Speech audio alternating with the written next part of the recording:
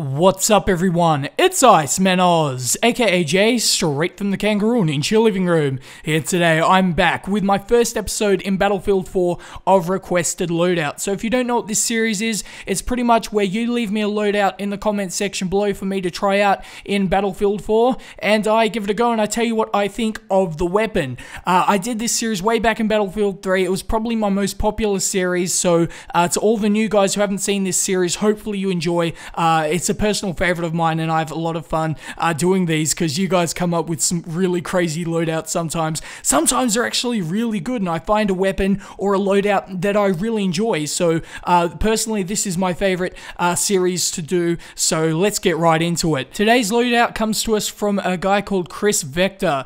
Hey Ice, can you try my awesome assault kit loadout? SAR-21, Coyote RDS, laser sight, muzzle brake with the angled grip, the P226 pistol with any attachments you want, and the M320 grenade launcher. I think this loadout will suit your style because you can play very smart and dominate the opposition, which is what this setup is best at. Best of luck. So he was pretty complimentary to me there, so I appreciate that, dude. So originally when I saw this loadout, I was I don't know, I'd never tried the SAR, so I'd like to point that out. I'd never tried the SAR at all. I had to go through and unlock all the attachments for it. I've put in quite a few kills. I think I've got over 500 at this point. So yeah, I really enjoy this weapon a lot. I mean, it was funny because when I first tried it, I was like, this weapon is horrible. I was on the iron sights of it. I was like, it fires slow. It's just not good.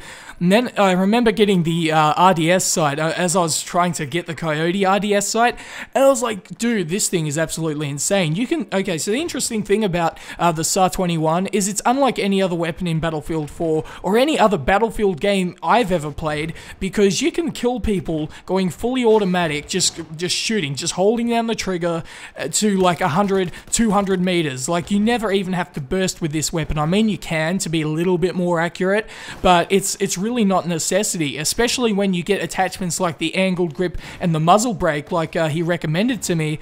This thing is an absolute laser, and it's one of the better weapons in the game for that. Before trying this weapon, a lot of people were telling me like it really is a good weapon, and they were not lying. Is it overpowered? Of course not. It's 600 rounds per minute. Like, you are not going to be killing people fast at short range. Almost every assault rifle, every shotgun, everything is going to beat you at close range. The only things you will probably beat is bolt action sniper rifles if they miss you. So the weapon is pretty bad at short range, and medium range it is really good. Long range, it's really good. That's where you want to be. I don't recommend this loadout to people who like to rush a lot. Like I said, 600 rounds per minute is going to get you in trouble if you're rushing around.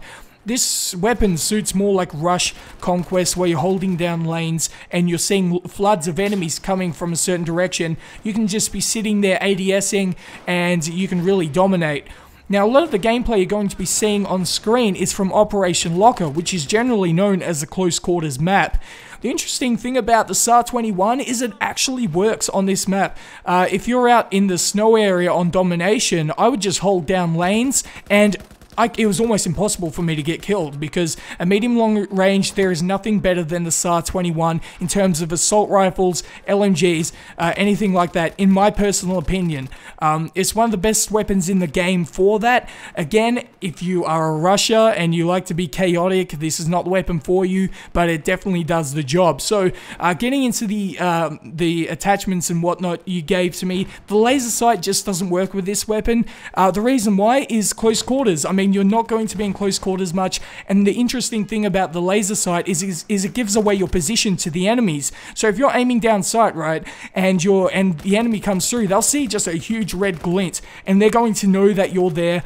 And most likely what's going to happen is they're going to see you sooner and you're more likely to get killed. I would put a green laser sight so that glint isn't there quite as much, and you can kill your opponents faster. That's always the goal, right?